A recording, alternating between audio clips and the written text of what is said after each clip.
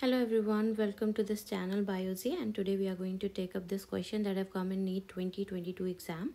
The question says that in an E. coli strain, I gene gets mutated and its product cannot bind the inducer molecule. If growth medium is provided with the lactose, what will be the outcome? So first of all, know that this inducer molecule is itself lactose only, and there is mutation in the I gene. So if we talk about the lac operon, it somewhat looks like this.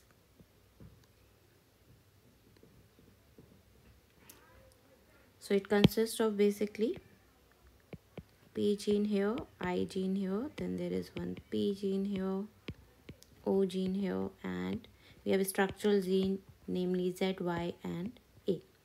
So here what happens normally that this I gene is the one that is responsible for formation of an mRNA that codes for a repressor. So let's say this is the repressor here. Now this repressor once formed, it can bind to the operator region.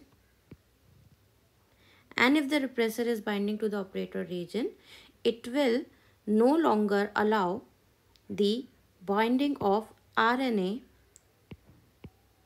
polymerase enzyme to this promoter region. So RNA polymerases no longer will be able to bind to the promoter region, and if it no longer will be able to bind to the promoter region, how it is going to initiate the transcription or translation of the ZYA gene.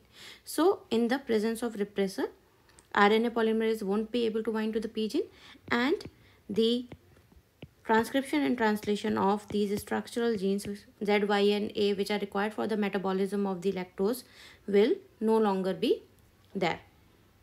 Okay, now what happens in the presence of the inducer molecule, that is lactose? If there is presence of lactose, let's say this is lactose.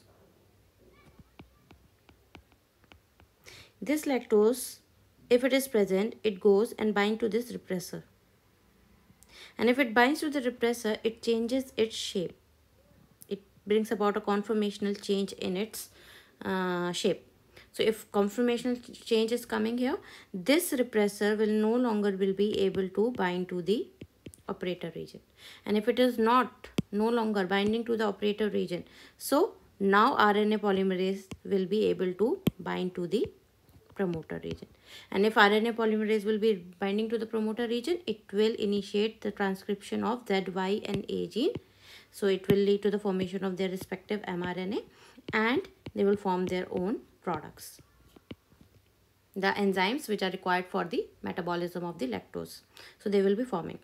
Now according to this is the basic lac operon concept. Now according to the question, what is given in the question, the I gene has get mutated in such a manner that it's forming its product. The product is getting formed, but it is no longer will be able to bind to the inducer molecule. Inducer was lactose. So still the lactose, the inducer molecule will be able to form is repressor, but the repressor is a different repressor. Let's say this is the repressor now. And since it is a different repressor, our lactose, which was earlier binding, now it is no longer will be able to bind to the repressor molecule. So if there is no lactose that will be able to bind to this repressor, the repressor is not changing its shape, and this repressor will now go and bind to the operator region. It will go and bind to the operator region. And when it will go and bind to the operator region, what is going to happen? Again, the RNA polymerase will not be able to bind to the promoter, and because of this, the ZYA that were the structural genes and forming their own products, they will no longer will be able to transcribe or translate. So there will be no formation of or no transcription or translation of the Z, Y and A gene. So the correct answer would be Z, Y and A gene will not be translated.